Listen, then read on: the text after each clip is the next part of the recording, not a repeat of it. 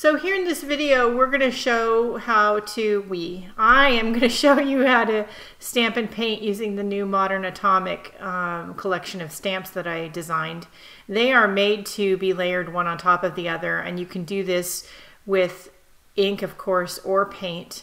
There's a couple of different ways you can do it. You can do it, you know, the regular way with just a stamping block and an ink pad.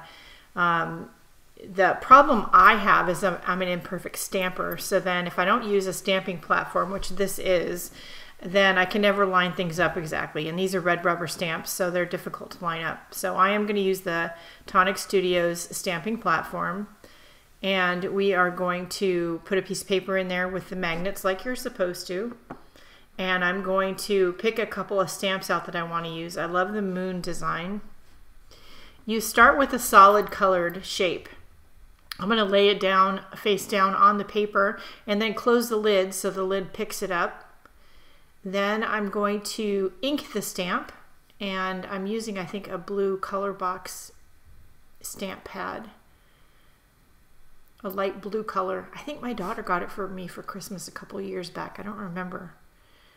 And of course I drop it and get ink everywhere, but you know. So just ink it up really well, and then close the lid. That's all there is to it. Now the nice thing about the stamping platform is if you don't get good coverage on the first pass, which I got an okay coverage, you can take the ink pad and stamp the ink again. Ink the stamp again. Holy cow. And just close the lid again, and it's going to go in the exact same place, and you're going to get even better coverage than you did the first time, which is what happened here. And that's much better. Perfect. I love it. So then I'm going to take the doodly shaped moons, and I'm going to line them up on top of the solid color shapes. It doesn't have to be exact. They're meant to be offset just a little bit. Again, close the lid, and then go over it with a darker color. You can see here that there was some black ink left on the stamp. I actually decided not to use the archival pad. I actually think it needs re-inking. I'm going to use the Tim Holtz Distress Ink Black Soot. And we're going to get the ink nice and the stamp nice and juicy with ink. And again, if you don't get full coverage the first time, just don't take the stamp off and just ink it again and close the lid again. That is the beauty of the stamping platform, which I wish I would have invented because it's a great invention. And there you have it. And it's a quick, easy way to make stamped embellishments for art journals, card making, tags, or anything. I love that. Of course, the Modern Atomic stamps can be used directly in your journals. The solid shapes are great for adding texture and interest to your backgrounds, as are the doodle shapes. Thicker paint. This is dry on here, which is fine, because what I was using was too, I think, watery. It wasn't opaque enough, and a little bit thin. This is Dina Wakley's Media Paint. I'm going to start with a light blue.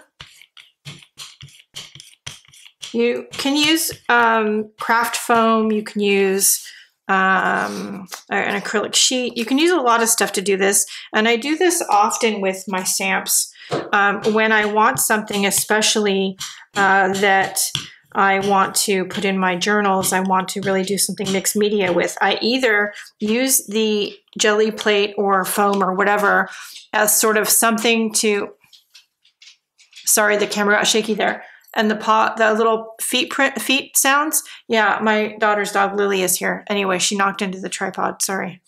I either use the jelly plate as something to ink my brayer and do as you see me doing, or I stick the stamp pad directly on the jelly plate and get paint onto it this way also. So whatever way works better for you. Sometimes, depending on the color and the kind of paint, having some sort of a flat surface, it could be a piece of glass, again, it could be a jelly plate, it could be anything, that you can just get a thin coat of paint onto your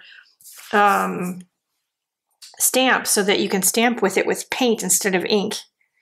So maybe you only have waterproof black ink and you don't have lots of colors that are waterproof and you want to put it in your journal. That's when you would want to use paint instead of ink. And then look at that. Look at how nice that image came out.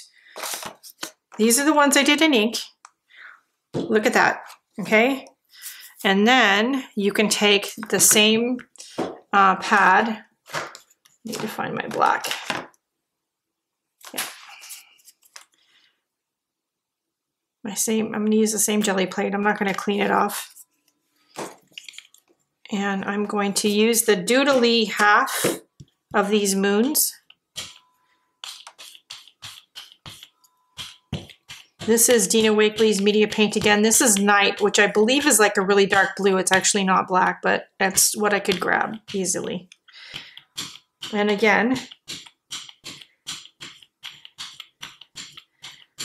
so if you're using paint too with these layered stamp, the nice things about that is you could do that first solid one in black, and then you could do the doodly one in white. It'd be very opaque, so it would show up really well. They don't have to be lined up perfectly, but I do sort of want them going in the same direction. So let's see if I got it right. Yes, I did. So there you have that. So you can create a lot of fun little embellishments or focal points for your journal pages, greeting cards, tags, using either ink or paint with your rubber stamps, any of them, not just mine. This is something I do a lot. I also do it on deli paper and tissue paper. And then you can collage it down with as much wet medium as you want.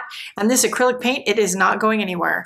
So there you go. There you have it. There is a discount code again down in the description below for everything in my Etsy shop, not just the rubber stamps. So go check it out.